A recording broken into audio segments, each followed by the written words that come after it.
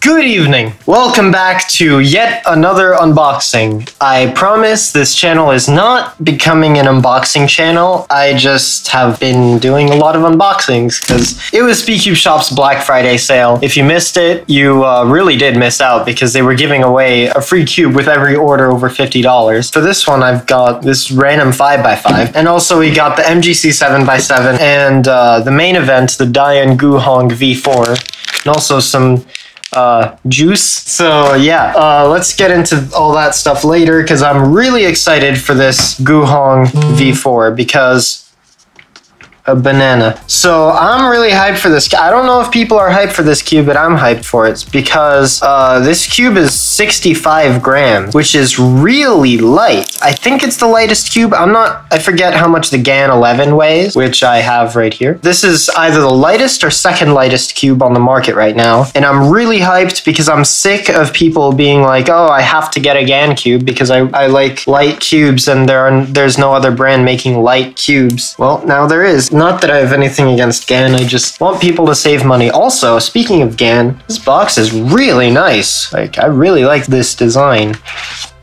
Ooh, it's a silver DaYan logo. Oh my god, is DaYan becoming GaN now? What is this? Oh my god. At least it looks nicer than a GaN bag. And a screwdriver. And now let's open this cube. Good. It's not wet. This is some real next level stuff for DaYan, and it is really light. Let's get into first turns. It's a little unstable right now. Yeah, it's really loose. It's really fast too. It's fast and smooth, and the magnets are really strong. This was a contender to be my main, but these magnets are so strong. God, I hate light cubes with strong magnets. Like, I don't know if my GaN 11 review is out yet, but I don't like it. Even though I just got my PB on it yesterday, I do not like this. The magnets are too strong, but yeah. Oh man, that's disappointing. I do like the way it feels though, and the magnets aren't that noticeable when I'm actually doing turns. Alright, let's try corner cutting. Knowing DaYan, the corner cutting is gonna be ridiculous. Easy. Alright, so it maxes out around here, that's good. Reverse corner cutting. Easy. Easy. Okay, and that's forward corner cutting, so that's pretty good. Let's have a look at the pieces. Ooh. That looks like a GaN piece. Yeah, those look like GaN pieces, don't they? Is DaYan really just trying that hard to be GaN? This is a $15 cube or something, I think. So I'm guessing there is no customization. Yeah, no, it's just a screw.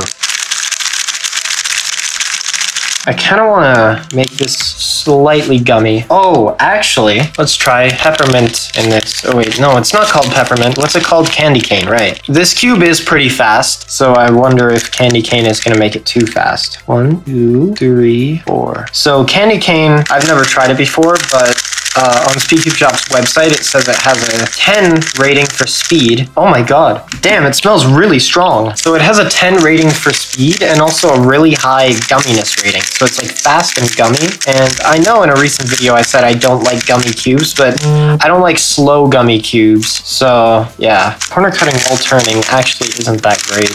I really do like this cube, but I feel like it needs to be a little bit tighter. I don't know though. I feel like if I tighten it, the magnets will feel even stronger, and I don't want that. Yeah, this definitely needs to be a little tighter. Yeah, alright. It's tighter. Now let's check the corner cutting. Okay, it can still corner cut well. Yeah, I think that feels a little better. Or maybe it just feels unstable because it's so light. I'm gonna try putting some more candy cane in here so that it's like exaggerated so I can feel it more. Because I can't really feel the candy cane. I can smell it though, I can definitely smell it. Just going like this with the candy cane feels really nice. It's like slightly, like you can feel the lube is there, but it's like, it's not slow. I don't know, I really do like how this feels, especially with the candy cane in it. The strong magnets don't really seem to bother me that much. Like, when I'm turning fast, I can't really feel them. Where are they in the piece? Are they close to the inside or the outside? Yeah, they're right up in there on the outside. Are the intervals red?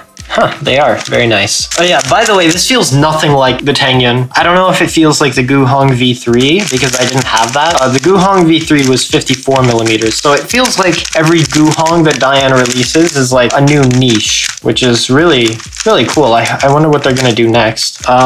Yeah, I'm just rambling at this point. So yeah, I'm definitely gonna have to see how I feel about this cube in a week or so. Cause like, I like it. It's really light and it's fast, but the magnets are really strong. We'll see. We'll see how I feel. All right, and next, let's get into this 5x5 first. So this 5x5 just says mystery item, and there is no cube logo or anything on it, so I don't know what brand it is even. So yeah, this is literally a mystery cube.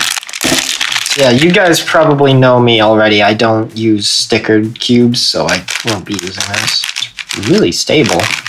It's fast, but stable.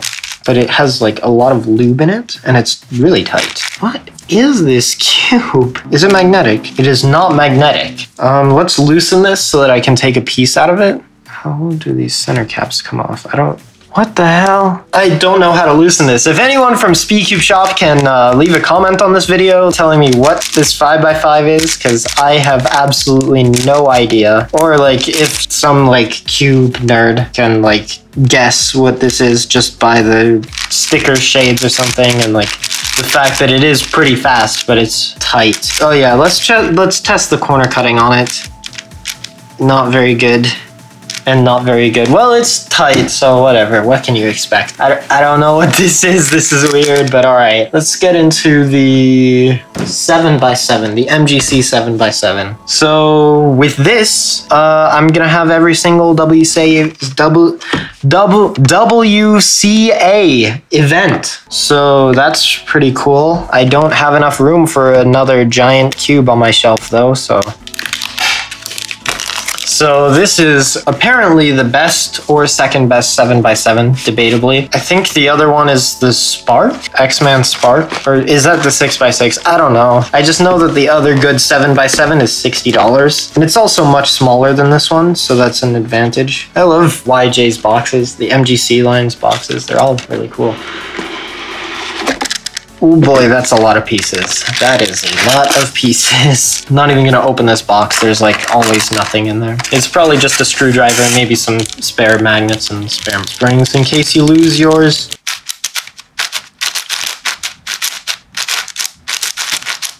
This thing is huge. Oh god. It turns better than the 6x6. It's like pretty fast. As you can probably see, I'm not good at turning big cubes. Yeah, let me go get some lunar. This is pretty dry. Oh yeah, I haven't tried the inners yet. Inners are a lot slower. All right, let's just put a couple drops of lunar. Okay, good.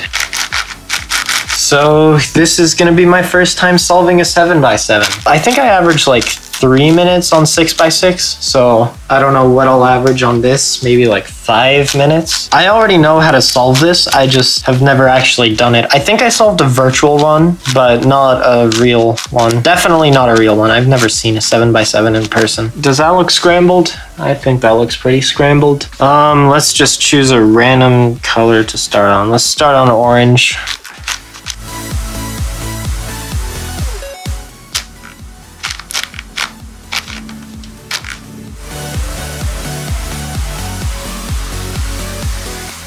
Excellent. And then V-perm. I'm not gonna try to do the RUD one. Good. It feels a little better than the 6x6, I'd say, because the 6x6 feels like really slow, but this also feels pretty slow. Or maybe it's just because I'm not confident turning on it. People say this is the best 7x7, so I guess I'll just say what they say. This is the best 7x7, that's why I bought it. I can neither confirm nor deny that.